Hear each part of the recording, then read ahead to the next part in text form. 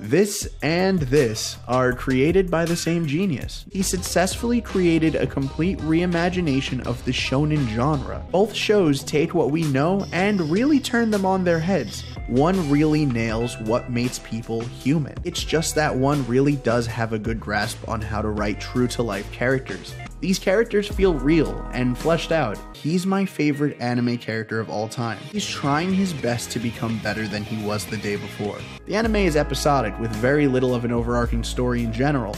They aren't actively becoming better. He is the best written character.